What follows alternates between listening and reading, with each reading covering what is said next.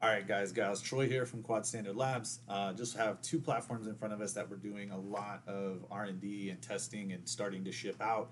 Lots of questions coming in about both these platforms, and we wanted to kind of run down the basics differences between the two. Each platform will end up with their own introduction. The Thicc already has that introduction video. Feel free to go check it out on our YouTube channel. It'll give you a lot of the big questions as far as what you can do with this thing and the weight payloads and stuff like that. But at any rate, both platforms are actually going to be built on the same running gear.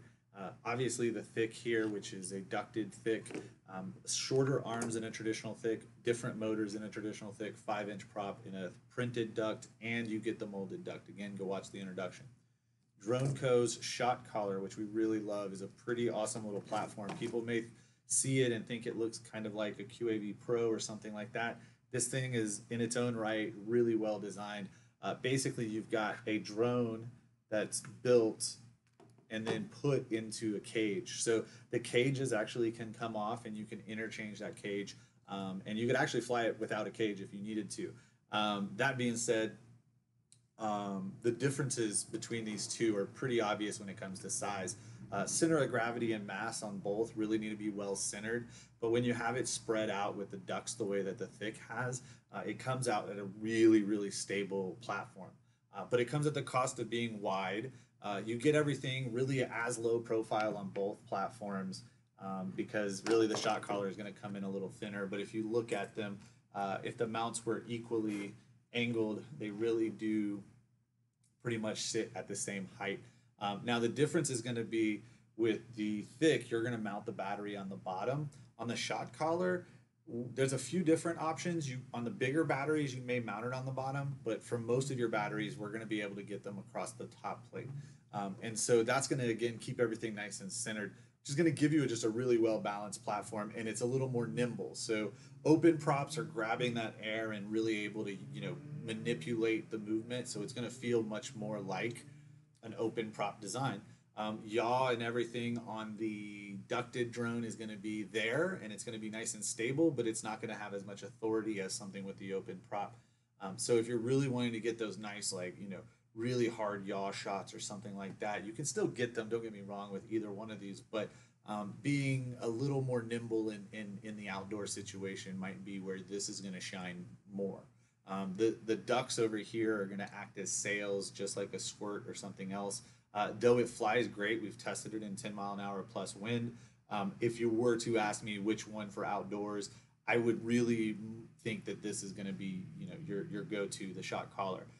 As far as the amount of wind and sound, which are two main things that these types of platforms really produce a lot of, the ducted Thicc with the printed prop ducts is going to be a much lower tone, even though it's spinning the same motor in the same size prop. The cage design tends to be a louder, kind of higher pitch sound. It also has a tendency to throw air at a wider direction, so it may seem like it's actually more turbulent that it's creating. Because it possibly is. Whereas with the Thicc, with these ducts, if anybody's flown an Insider or a Finster or one of these, you really get that focused downward, airflow. And then when you're tilting either direction, that's where the airflow is going to go. So you really know where the airflow is going to go with this. With the open cage, for indoor work, especially maybe with a lot of papers or something like that, I don't know. It's going to be application driven and really how much turbulence in what space that you can have. But again, higher pitch sound, a little lower pitch. They're both spinning the same size prop. So in reality, the decibels, I'm sure, are very similar. We haven't actually measured that, but that'll come soon. Otherwise, really, you're looking at, again, really similar platforms. It's really going to come down to, I think this is going to be more of your indoor work and really up close near stuff. This will become, you still can get near stuff and all of that, but you may want to stay just a little bit further away just because it's not quite as much of a bumper, so to speak, with a little bit more open. Other than that, they're both on the site, ready to go. Not ready to go, but ready to buy. Everything's getting made for the shot collar in terms of frame or on the way.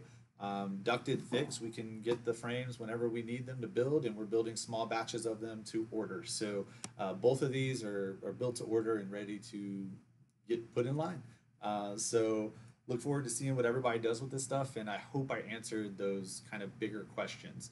And before I go, last thing, payloads. Both of these are stated on their individual page, but just know that you're working with a battery and camera payload weight that is equal to 13 to 1600 to be really in their sweet spot. That's grams, 1300 grams or 1.3 kilograms to 1.6 kilograms. And then you can push that battery and camera all the way up to about 1900 grams.